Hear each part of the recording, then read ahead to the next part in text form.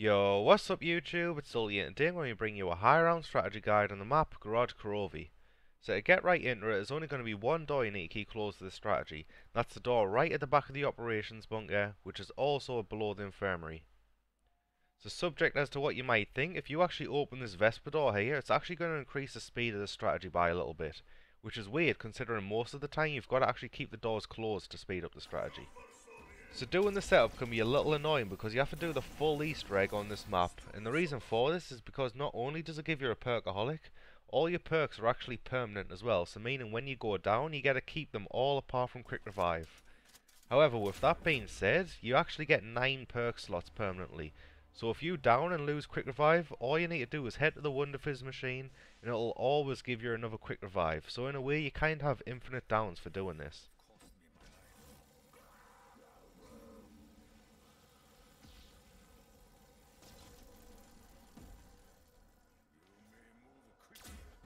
Before you start the strategy, make sure you grab the Mangler mask as it's going to help you a lot throughout the game.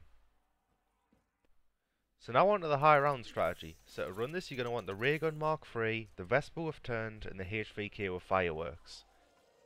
So predominantly this strategy just revolves around using the shield blast to kill the zombies.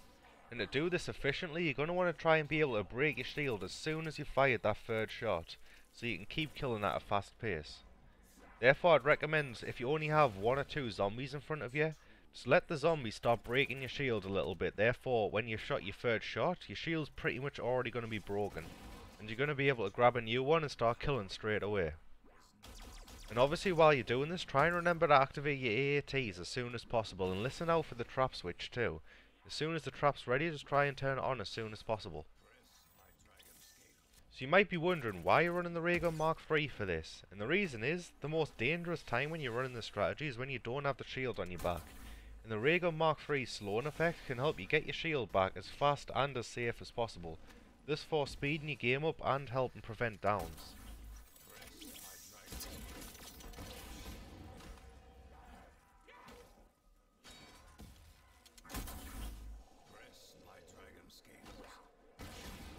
So if you're really planning on going for a high round on this map, the strategy kind of changes around about the 150 mark, as for some reason after around about 18 or 19 hours, the Mark III just stops working in your game. It doesn't matter if you trade it out and then get it back from the box, patter punch to unpatter punch, no matter what, it just doesn't work anymore. Therefore you're going to have to change up the strategy a little bit. So you're going to want to get the Vesper with Dead Wire, you're going to want the HVK with Turned, and you're going to want to swap the Mark III for the Kudu with Turned as well. This is going to make it so you never need to make an ammo run mid-round. However, the main strategy itself doesn't really change at all. You're still just going to be using the shield blast to kill the zombies.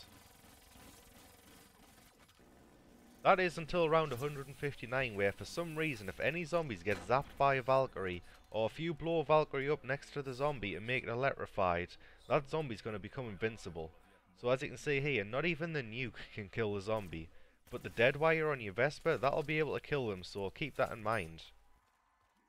But there are benefits to this. So if you turn a regular zombie and then get a Valkyrie or electrify him, again by zapping him with his arms or just blowing one up right beside the turn zombie, it's going to make him electrified and it's going to make him invincible. So that turn zombie's never going to go away. And of course you can keep spawning in turn zombies and they can keep getting electrified and made invincible to the point where you're going to have a whole turned army just chasing down the zombies. And this pretty much just becomes your strategy from rounds 159 plus, as you can't really stop this from happening in your game. And in the meantime you're still going to be using shield blasts to kill the zombies, and especially the Valkyries and Manglers, as they are the ones that the turned army cannot kill. And also, there's one big thing I almost forgot to mention. Do not use the specialist weapon, as this is pretty much guaranteed to error you at some point in the game.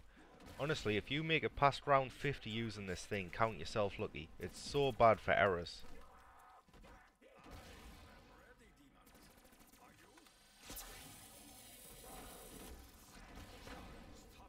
One last thing, if you're running this strategy and you're trying to do a Valkyrie round, you're going to notice that they're terribly slow in the operations bunker. So I'd recommend heading up with the Dragon Command, and the Valkyrie rounds are going to go by a lot faster here. And that's going to be it for the video, so if this video helped you out, be sure to leave a like. If you're new, subscribe, and I'll catch you in the next one.